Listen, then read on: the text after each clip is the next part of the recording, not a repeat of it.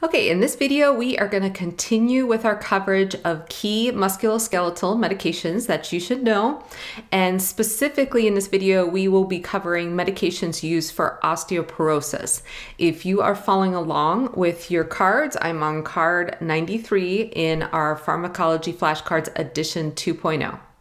Okay, so let's talk about our first medication class, which are bisphosphonates. And the key medication that falls within this class is alendronate. Alendronate can be used for postmenopausal osteoporosis as well as Paget's disease, which is a rare form of breast cancer. The mode of action of alendronate is to prevent bone resorption by inhibiting the activity of osteoclasts. So normally osteoclasts are breaking down the bone and taking calcium from the bone into the bloodstream. And we don't want that, right? We want that calcium to stay in the bones. So that's what alendronate helps to do, right? It prevents the osteoclast from breaking it down. So we are keeping that calcium in the bones. In terms of the side effects, the key side effect that's going to be really important for you to remember is esophagitis. So this is where we have inflammation of the esophagus. Other side effects include GI upset, muscle pain, and visual disturbances. There are some key teaching points that you need to provide your patient, and they are listed on this card here, card 93 in bold and red. So definitely review those things.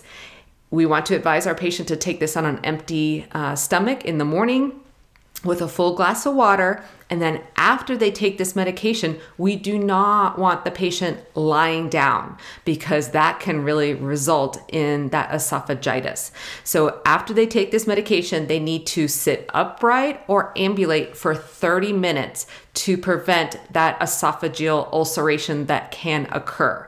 So that's going to be very important.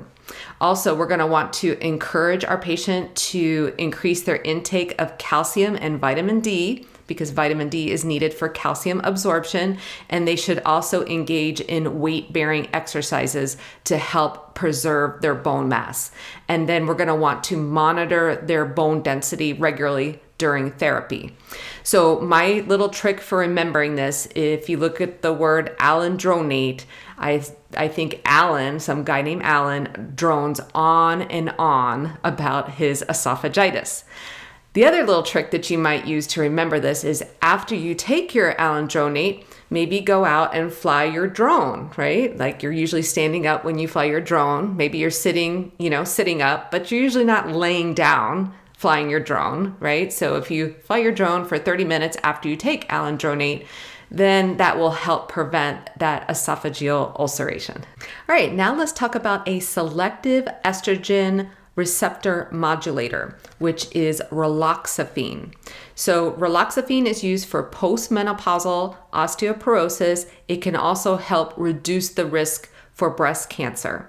The mode of action is that it binds to estrogen receptors, which decreases bone resorption. In terms of the side effects, the key side effect I would remember includes an increased risk for embolic events. So this includes things like a DVT, a PE, or a stroke. This medication does carry a black box warning for just this reason, because of the increased risk for clots. In addition, hot flashes and leg cramps are also common.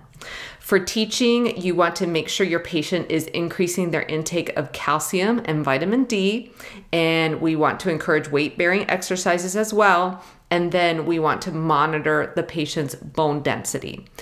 In terms of how I remember this medication, if you look at the name Raloxifene and you look at it backwards, it has fix and then the letter O. So I think that Raloxifene will fix your osteoporosis. So it's kind of spelled backwards there, and that helps me to remember what it's for. Okay, finally, let's talk about a hypocalcemic agent, meaning an agent that helps to bring down calcium levels in the blood. So the medication that falls within this class is Calcitonin. Calcitonin is used for postmenopausal osteoporosis as well as hypercalcemia, meaning we have too much calcium in the bloodstream. It works to prevent bone resorption by inhibiting the activity of osteoclasts. It also increases renal excretion of calcium. In terms of the side effects, GI upset is common, and if you are taking it through like the intranasal route, then nasal irritation or dryness is also common. In terms of teaching, we're going to do the same type of teaching. Make sure you're getting enough calcium and vitamin D, weight-bearing exercises, and monitoring the patient's bone density will be important. In terms of how I remember this medication, if you look at the word calcitonin, you think tone it down, meaning tone down that calcium, bring those calcium levels down in the bloodstream. So that is it for our osteoporosis medications. In my next video, we will cover medications for gout. So hang in there with me and we'll get through these meds together.